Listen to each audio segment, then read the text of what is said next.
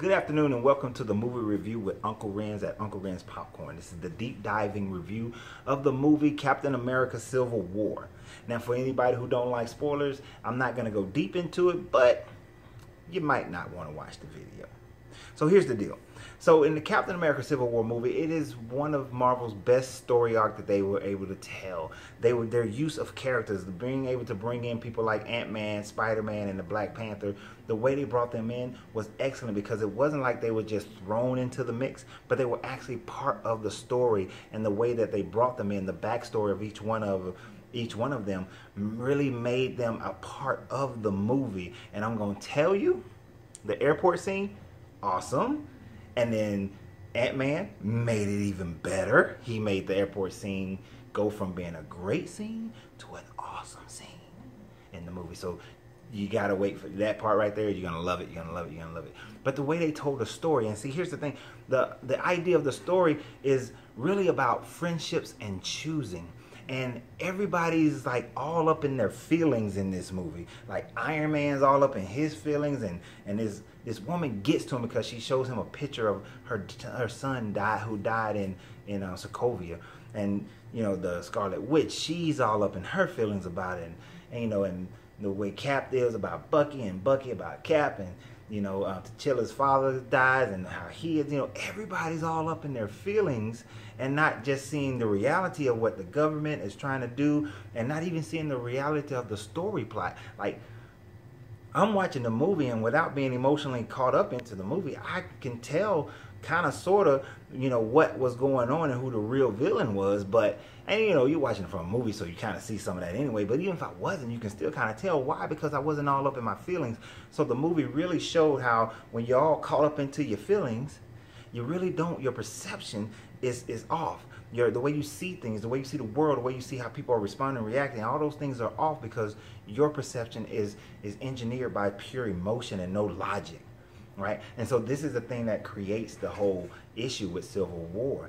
And when Iron Man finds out some information towards the end, I mean, he really goes off like on the deep end, and so does Cap, and they almost kill each other. So, I mean, it's awesome. But there's a lot of you see they pulled a lot of emotional strings in this movie with each character, from Black Widow, everybody. You know, it was just really pulling on the strings.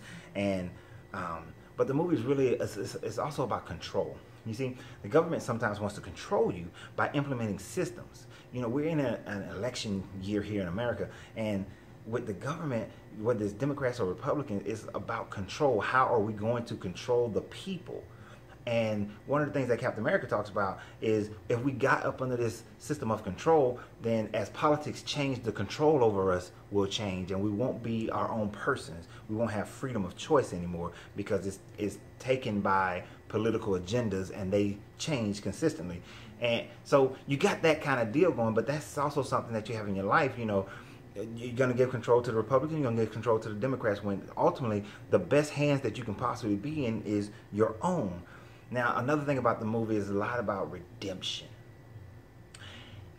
Winter Soldier did a lot of things messed up in his past. Captain America did something that was messed up in his past. Everybody has, well, not everybody, but the main characters had some issue that they did in the past that they were trying to redeem themselves. Even in the midst of the fight, Black Widow had an issue in the middle of the fight to redeem herself. But there was one funny part when Black Widow and Hawkeye was fighting, and it was like, we still friends, right? And he said, it depends on how hard you hit me. So I thought that part was pretty cool. But then Wanda like helps him out, and she's like, you're pulling your punches. Why? Because they're emotionally tied up into this, you know, battle, but they're still friends. So, you know, it had a lot of things about redemption, people trying to redeem themselves for their past actions. And then also, because people died in the movie, there was a revenge factor. You know, even the villain had a revenge. His whole drive was revenge. There was revenge with Iron Man. There was revenge with T'Chilla. There was revenge with Bucky. Everything had a revenge. There was a lot of revenge components. But T'Chilla made a great statement towards the end where he said that all these people, all this has happened because people are being consumed by their revenge. And he chose at that moment to not allow that revenge to consume him anymore. And his father had just died. So, and you know, and as far as the movie time frame, over like the last 36 hours, his dad had just died. So it was like he chose not to allow revenge to consume him. And then the last part is doing or being what's right regardless of the majority. That is like one of the biggest messages of the movie. Captain America is facing a situation where he knows he's right, but the majority of the world is against him. The majority of people in power, I should say, are against him. Sometimes in your life, you got to do the thing that you know is right. You got to stand up for what's right. You got to be what's right. You got to act on the right way. You got to stand up for something, or stand up for someone, or stand up for yourself. But you got to do the right thing for the right reason. Although the majority of people may be against it, you have to stand up for it. And that's one of the things that Captain America did, even to the point of dropping his shield.